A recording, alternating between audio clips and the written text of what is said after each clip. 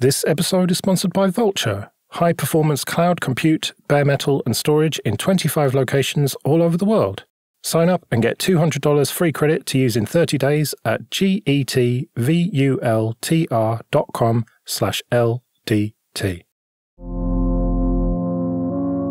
Hello and welcome to episode 47 of Linux Downtime. I'm Joe. I'm Adam. And I'm Martin. Good to talk to you both again.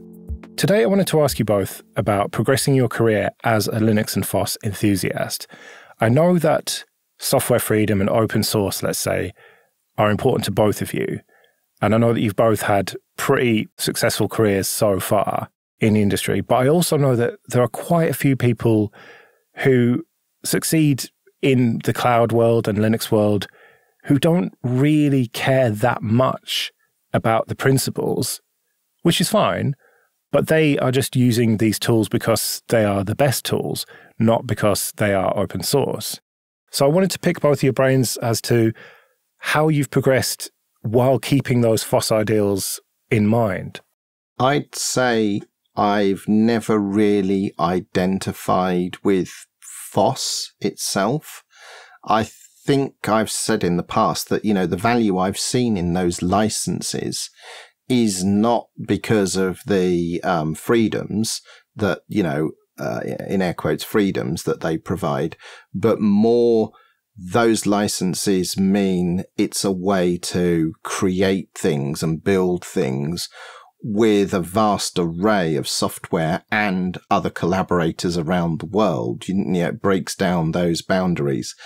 And certainly my experience is you very rarely in industry hear people refer to FOSS. You will hear them talking about open source, and they see value in creating and building with open source software for much of the same reasons that I've just described. You do. You also come across quite a lot in, I think, every industry, the notion that, it's open source, therefore it's free and we can just use it.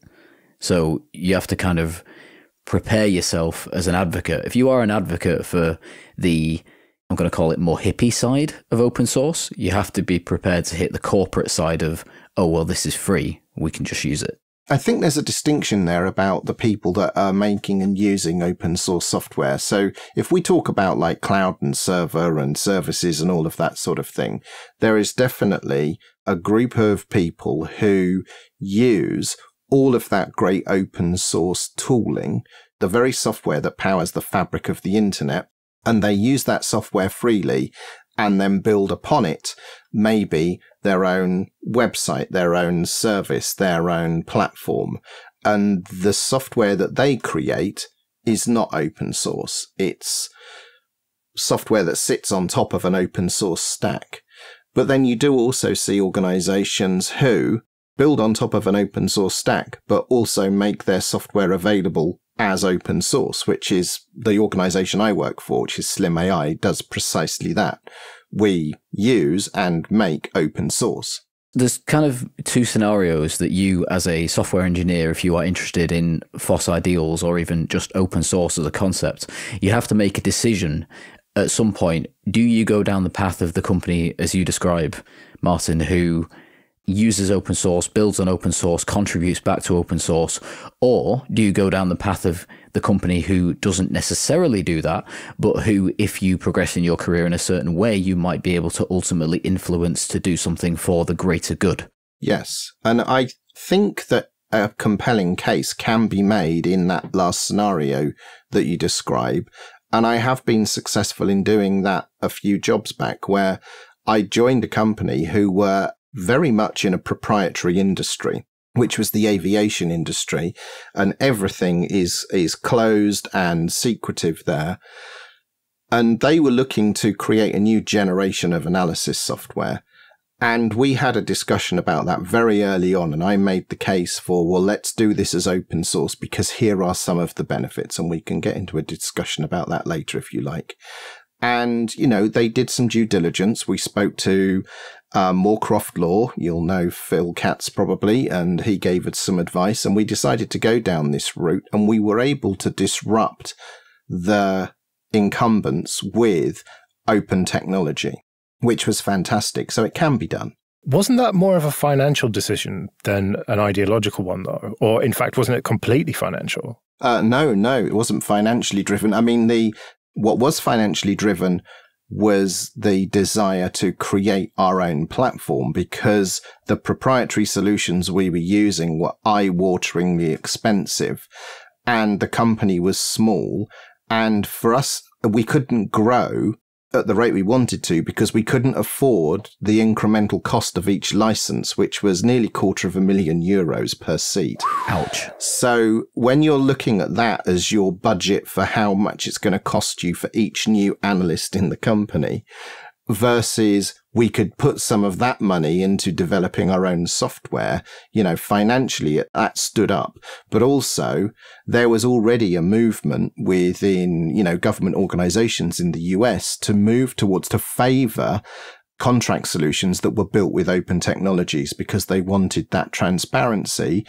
You'll have heard podcasters that are interested in Linux desktop talking about the advantages of using something like LibreOffice because it's an open standard for the file formats, and therefore there's longevity in those file formats and you're not beholden to somebody. And, governments around the world agree with that stance and prefer to base large, contracts and what have you on open technologies. And am I right in thinking that the software that you wrote has become something of an industry standard now then? It did, yes. I mean, it's a long time ago now, so I haven't had any involvement with it, but it was at the point at which I left, it was just about to get rolled out for the vast majority of commercial aviation safety analysis in the world. And I believe that happened, but I don't know the current status. There's different aspects when it comes to the benefits of open sourcing something. There might be a financial incentive. There might be a backwards compatibility. There might be you are a public body, therefore the formats that you use have to be open so that anybody can interact with them. Looking at you, any public body that still uses a Microsoft format of some description. But the one argument that I found anecdotally, which doesn't usually hold water with businesses, and which is why I don't use it as an argument, is the argument that it's morally right. You get a lot of people in FOSS who say, we should open source this because it's morally right to do so. It gives back to the world, it gives back to the software industry, and it doesn't hold water with a lot of people. You've even added the L now to FOSS to make it floss. Well, I thought about the moral side of it and I went, I should stick the L in there. Yeah, I think from a business perspective, that's rarely going to fly as like the key motivator.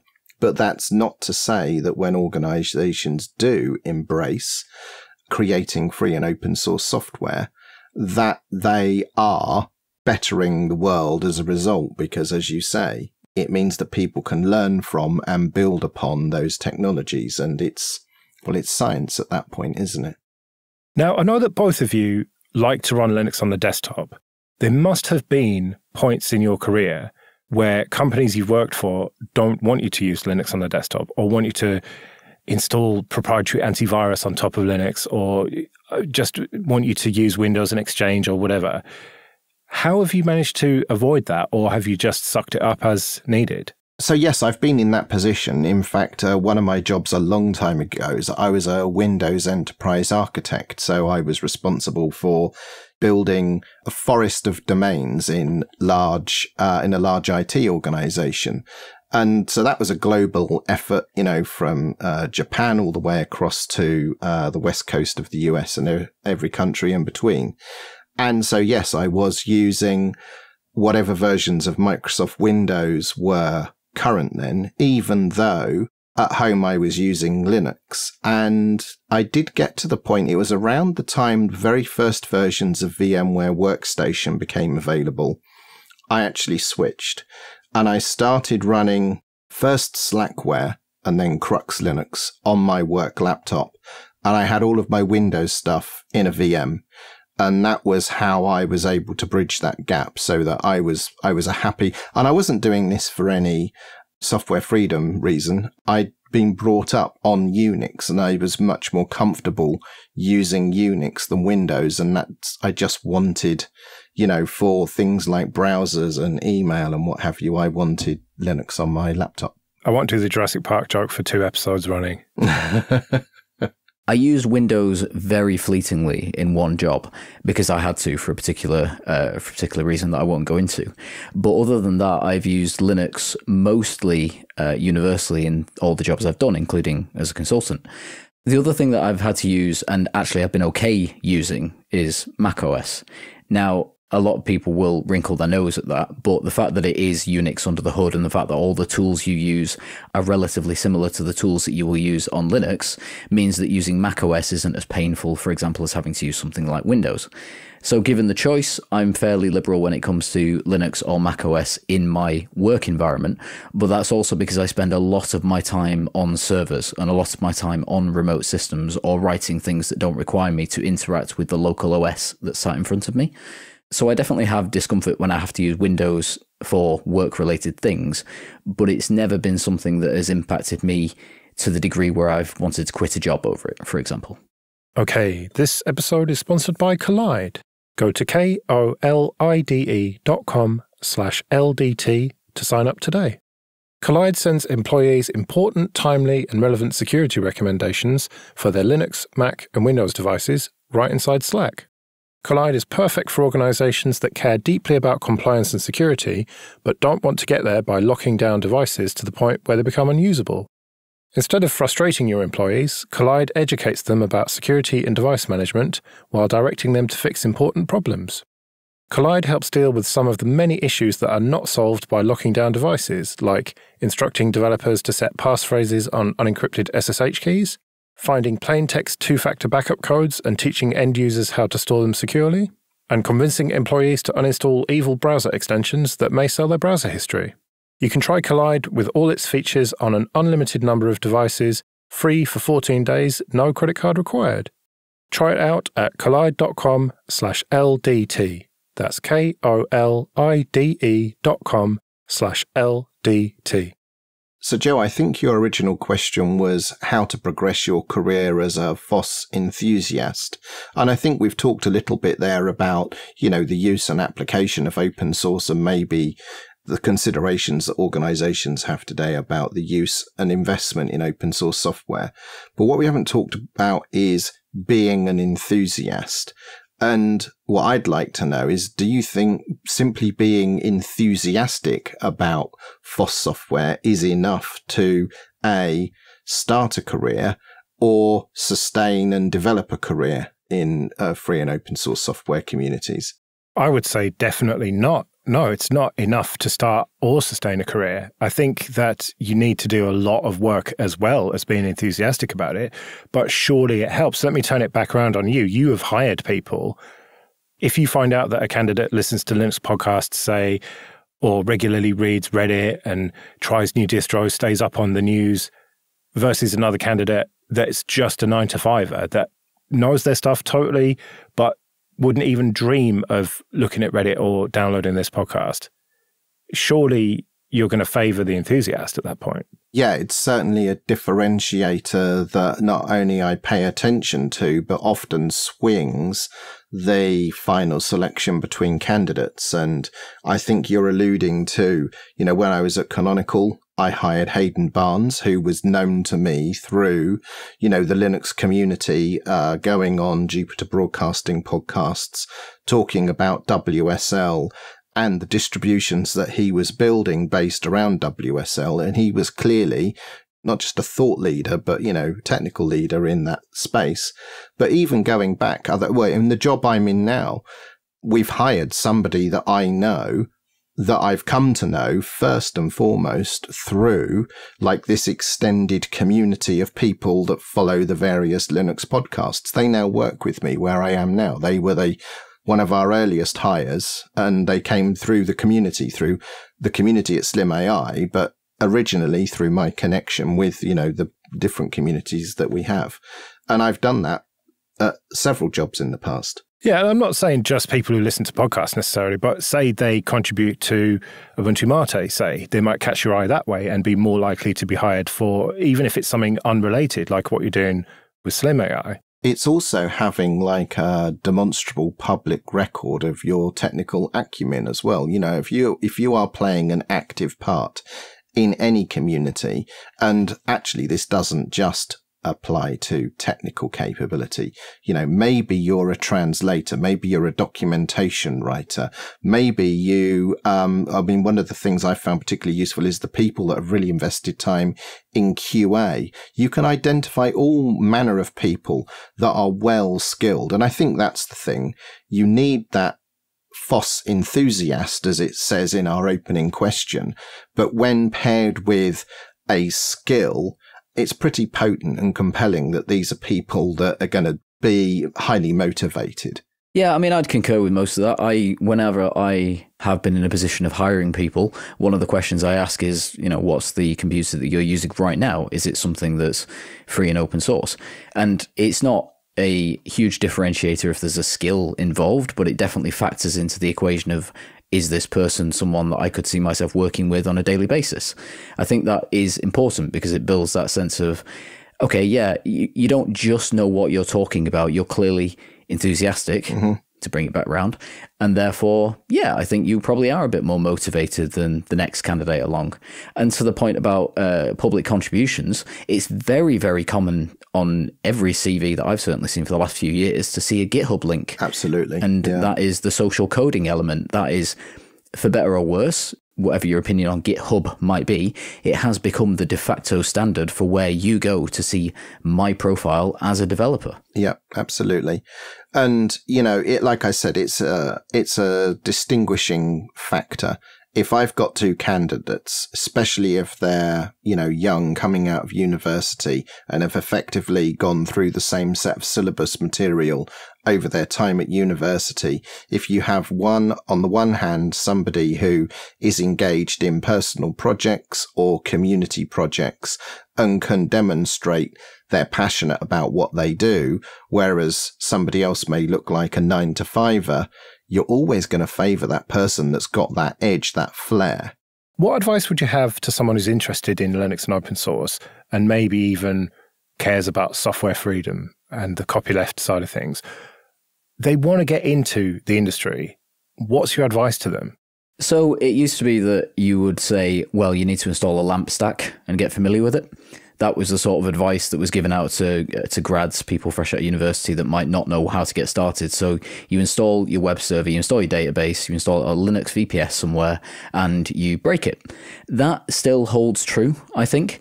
The difference is that whenever I suggest it to people these days, and I do suggest it quite a lot, I will typically skew it towards whatever they're interested in. So to bring it back to gaming, I typically say, well, install a Minecraft server somewhere. Manage it. Look up the software that you use to manage that server. Minecraft itself might not be open source, but there's plenty of tools around it that you can use to manage that.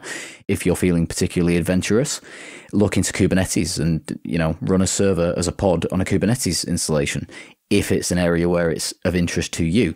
So there are things you can do to show that keenness, even if it's just a activities I've done paragraph on your CV, or if you can say, well, here's a link to the Minecraft server that I set up. I think that shows a willingness, and it's something that's a bit more interesting than just, here's my blog these days. Yeah.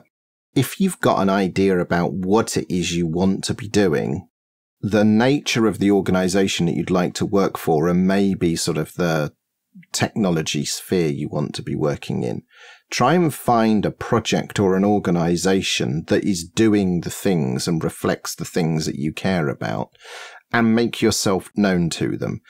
Every open source project has a community. Get involved in the communities for the software and projects that you care about. Make yourself known to the organizations. We were talking last week about, commercial sponsors of Linux distributions. Make yourself known to the people who are sponsoring projects, and separate yourself, make meaningful contributions, get involved, even if it's advocacy, do live streams about it, make videos and educational content around things. Do talks at your local hackspace or meetup or, code club or whatever it might be about the technologies you're interested in. Then tell those organizations about those talks you've been given. This absolutely works, and I've done it many times going back decades. I really wanted to work at Sun Microsystems. I'd worked with Unix previously. I was mad keen about Linux. At that time, Linux jobs were very scarce, And so I decided, well, I really want to be working with Unix. The biggest Unix vendor is Sun. So I made a play to join Sun. And then years later, I did that again. You know, I'd spent some time working in aviation and big data center stuff, and I really wanted to work with desktop Linux. And I worked very hard to make myself known to Canonical and the Raspberry Pi Foundation, because those were the two organizations I really wanted to work for. But you don't just get offered a job, you know, randomly out of nowhere. You have to work hard, sometimes for many years, to put you in a position where you're the only obvious choice. Well, yeah, you must have secretly wanted to run the Ubuntu desktop team, and the Ubuntu Mate thing must have factored into that, even if it was subconsciously. Yeah, I did. In fact, I think I spoke to Popey about a job opening at Canonical for the engineering manager for the Ubuntu desktop. And I think it was Will that got that role. So, you know, when he originally got that job. So, you know, but, you know, in the meantime, I was actually really enjoying getting back to software development. But I spent a lot of time working on Ubuntu Mate, making myself known to people. And then, you know, serendipity, Will hired me a couple of years later. I think you made an interesting point there about Linux user groups as well. I'm just going to highlight that again because Linux user groups are invaluable, especially if you're looking in your local area, if you happen to be in a city or if you can travel to a city. Those are the environments where faces become commonplace. You learn the locals, you learn the people that go to all the meetups for all the different tech stacks. And not being shy about it, companies do actively seek people out at those meetups. You will always get somebody there. There might not be an engineer, but you do get people that are looking to hire people at those meetups. And if you impress, then there are cases of people going, have you considered working for blah? Because we're always hiring. So that is an invaluable idea, definitely. Yeah, absolutely. And I was hired through my local Unix user group a few jobs back. That was exactly how I was hired. They got to hear from me from somebody that worked at the company. They came out to one of the lug meets one weekend and gave me an informal job interview. And a couple of weeks later, I was working there. Okay, this episode is sponsored by Vultr. Go to getvultr.com/LDT to sign up and get $200 free credit to use in 30 days. Vultr offers high-performance cloud compute, bare metal, and storage in 25 locations all over the world. You can pick from 12 operating systems, including Windows, or you can bring your own ISO. Vultr's marketplace offers one-click installation of more than 50 applications and operating systems, including Minecraft and other game servers, VoIP and VPN platforms, content management systems like WordPress and cPanel. Also, check out their optimized plans, CPU, memory, and storage optimized instances featuring the latest AMD EPYC chips. So go to getvultr.com/LDT to get your $200 credit and support the show. That's getvultr.com/LDT. Bit of admin then. First of all, thank you everyone who supports us with PayPal and Patreon. We really do appreciate that. You can find out more at linuxdowntime.com/support. And for $10 or more per month on Patreon, you can get an advert-free RSS feed that includes this show, Linux After Dark, and Late Night Linux. And if you want to get in contact with us, you can email show@linuxdowntime.com. You know, I'm listening to what you two are saying here, and it's great advice, but I don't think there's anything particularly unusual about what you're saying here. You're saying do the thing you want to do until you're good enough to get paid for it, and put yourself out there, whether it's in person at these meetings, whether it's online, meet people, network. You could apply this to any job, surely, any career. You can. Yeah, absolutely. I mean, I took a career break a few years ago and I spent 6 months going to sort of how an older generation sort of pivots their career. And there was a broad spectrum of people there from all sorts of industries, and the advice was the same, irrespective of what it is we wanted to be doing. And I think the key point that you've made there is it's the networking and putting yourself out there. That is so vital. If there's something you really want to do, you really have to follow through on being a little bit shameless in putting yourself out there, networking and getting to know people.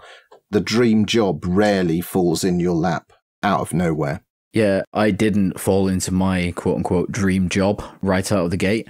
I started my career working in a data center as a hardware rack and stacker, basically.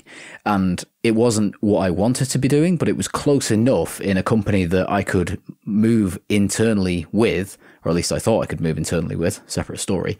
But it got me in the door. I think the most important thing is getting your foot in the door. And if your dream job isn't there and isn't hiring, broaden your horizons a little bit, look into an area that might be something you can shift out of later on. Yeah. It's potentially not a route that everybody will want to take, but put your finances first. If you need a job because you need to pay your bills, that is still an option. Yeah, I think that's an excellent point, and certainly something I've done in the past as well. There's another side to this, of course, which is if you're in the situation where you have had to compromise on some of your beliefs, if you are in a company as a new individual and they don't have a lot of open source contributions, or they don't write open source software, but they do use it, then there is still that capacity for growing in the company yourself and becoming that voice of advocacy internal to the company. Mm-hmm. I think if you can carve that niche out for yourself with constructed arguments that don't boil down to, as I said earlier, we should do it because it's morally right, there is a place for that in, I think, most organizations, and you can change hearts and minds by having things like, well, if we made this software as a service offering, and if we offered it with this payment plan, it doesn't matter that we've also AGPL'd it and we've made it open source, because people will still come to us. We are the de facto maintainers of the software, and people will come to us for the most recent version of things.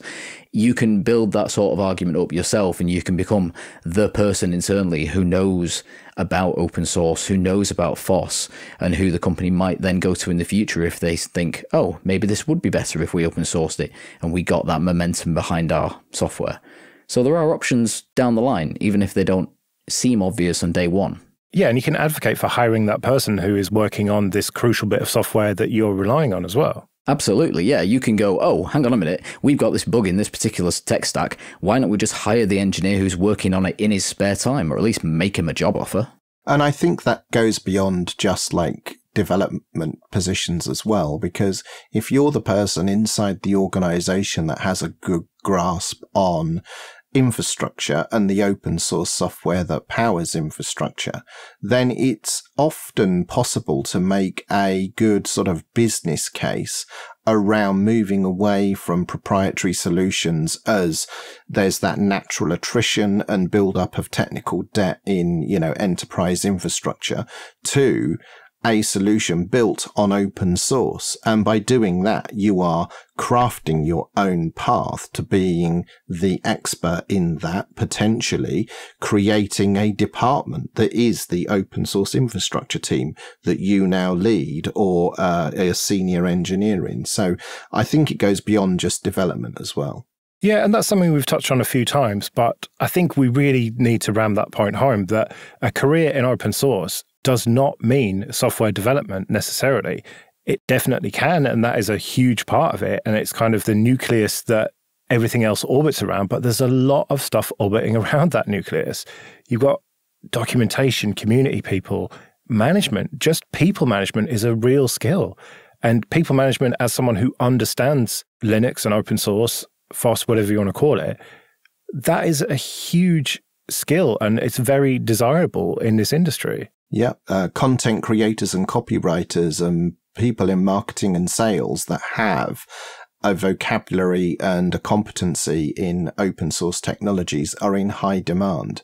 I do wonder sometimes if that's the reason why it isn't as popular as it is in corporations. Maybe there is just a fear associated with, oh, how do we deal with this big scary community?